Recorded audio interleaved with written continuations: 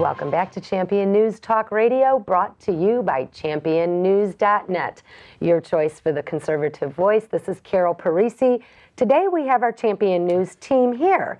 And before the break, Jack was talking a little bit about family taxpayers.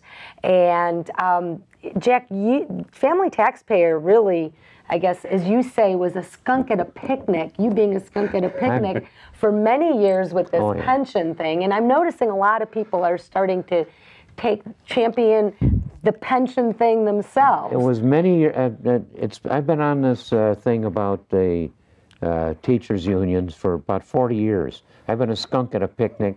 Originally found out what was going on in District 59, which is Arlington Heights and Elk Grove, when I used to live there in that area. And they went for a tax increase, and it got me interested since I was head of a homeowners group, and I invited the officers of the thing to it. And really, I found out that with just 2 hours of reading of their budget, I knew more about their budget than they did. That sounds arrogant. You read the budget. It happens. It's easy enough to do. It sounds arrogant to say a thing like that, but I found the arrogance is on their part.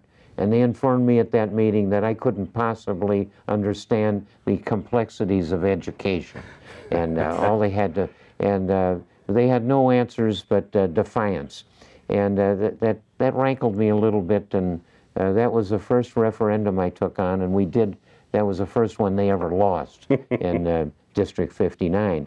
But, so that sparked you. That sparked my interest, and I gradually realized you had to get organized, that there was really a remarkably large evil thing in the state of Illinois, and it was, originally my interest was all financial, because I found out that, boy, they sure wasted money everything they touched, and that the salaries and pensions were outrageous.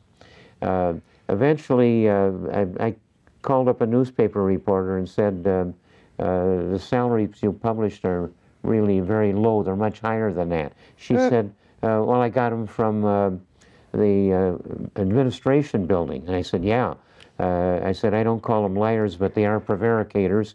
And you should go to the TRS, the Teachers Retirement System at the state level, to get the right information. And she says, I don't have time for that kind of research. So that's what we talked about. Yep. That's about 12 years ago. When I took and put all of the salaries of all of the teachers and all of the outrageous administrator salaries, just fantastically, unbelievably high. And we put those on the network with Family Taxpayer Foundation, and later on made an easy transfer so that those figures are available also on championnews.net. And that's when Zettler started writing, mining. He dove into the rather, hugely voluminous amount of statistics, and he has a terrific knack and background in accounting and in communications, and he started writing. So he wrote 150 articles, and became an employee. He's our technical specialist with Champion News, and I asked him a few months ago if he couldn't turn his articles into a book. And it resulted in this. And oddly, you know, I might be scaring you off on this book, because we had all this about the statistics about everything. The lists are unbelievably long. But he has gotten it down, and every chapter in this book is a short story and very interesting to read. Well, it's a compilation of facts. Like, yes. I will just read one here. On page 81, taxpayers have contributed 230% more than teachers. Taxpayers have contributed more than 230%. So if you want more... That's a better deal than we get from Social Security. Well, that is at the Illinois Pension Scam book. That's the book Jack is referring to, which is available. Which is available at, you can just go to IllinoisPensionScam.com, and it'll direct you to a page on Champion News where you can purchase the book. Or you can go to championnews.net. And the book is right in the sidebar. And you could order it right from there, and it's great. It is really what's going on here in Illinois, and not only Illinois.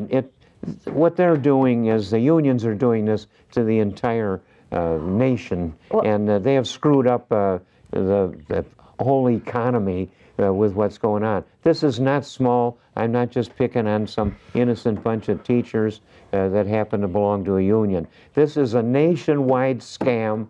I can show you articles from 1993 in Forbes magazine that illustrate very well what the heck's been going on with the NEA, which Forbes calls the National Extortion Association, and it has taken over and provided the money for ruining the entire political system, not only of Illinois, but pretty much elsewhere. But Illinois was ripe for that kind of We're number one. Let's face it, we are the champions of political corruption and cronyism. It's no the doubt Chicago about it. way, man. They know that everywhere in the world. Even the what Bohemian goat herder uses. Abyssinian goat herder. Special advisors there. But Jack, back to your point that this is a national issue. It is compelling and stunning that a couple weeks ago, John Stossel on Fox News was talking about exactly what you have been discussing for years. And Michael, what are your thoughts on this?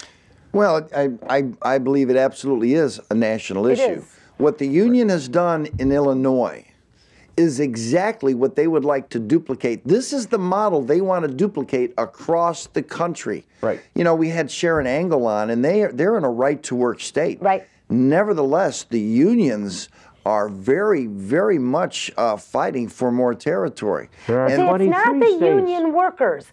It's the union bosses. It's the the union bosses. workers are just, you know what, they're just doing what they're told. They're being lied to. Very They're being lied to interesting as well. that most, about 90% of the people that belong to a trade union, and they're now mostly government employees, have never signed on to the union. Somebody way in the past signed on, and they're caught up in the web and they can't get out, except in 23 states.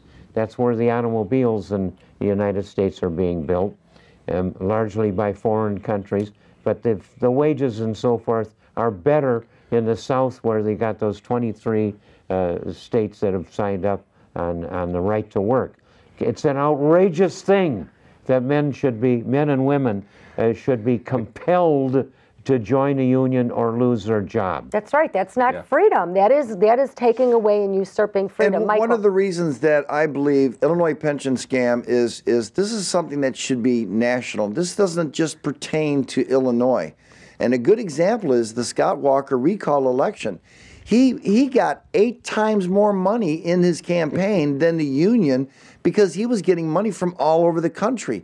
People all over the country are having to fight these unions. This is everybody's fight. Yes. This is the American taxpayer fight. What you're getting from this, I can tell you, originally when I got upset with the unions, I went after them on their bad management and the fact that they were really kind of cuckoo about these outrageous salaries and fixing roofs and building buildings. And I went after them financially because what they're doing with the students, you could have a little difference of opinion on what you really should be teaching kids. But there's no difference of opinion on the fact that to fix a leaking roof on a school, and I can give you innumerable examples of this all over the state of Illinois, they will pay typically in a school district about 4 times what any businessman or person fixing their own home roof. They'll spend about 4 times as much.